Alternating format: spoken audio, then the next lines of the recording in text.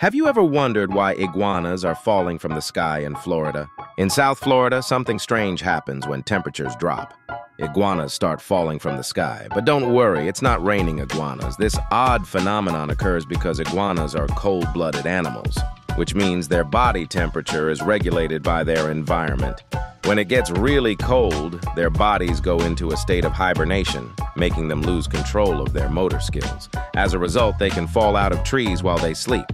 It may seem alarming, but these iguanas usually wake up once the sun warms them up again. So if you ever find an iguana lying motionless on the ground, don't panic. It's just taken a chilly snooze and will be back on its feet once it warms up.